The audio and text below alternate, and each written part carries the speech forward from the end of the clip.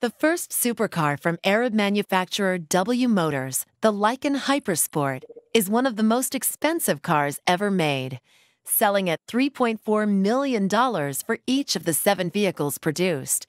Making its debut on the silver screen, the Hypersport was featured in the movie Furious 7.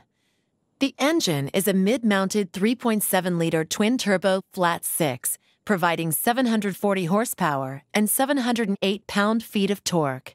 The car's body and sport seats are made from lightweight carbon fiber, and the interior leather is stitched with gold wire. Standard equipment includes titanium LED blade headlights, encrusted in 420 diamonds, though other gems can be substituted based on the customer's desires.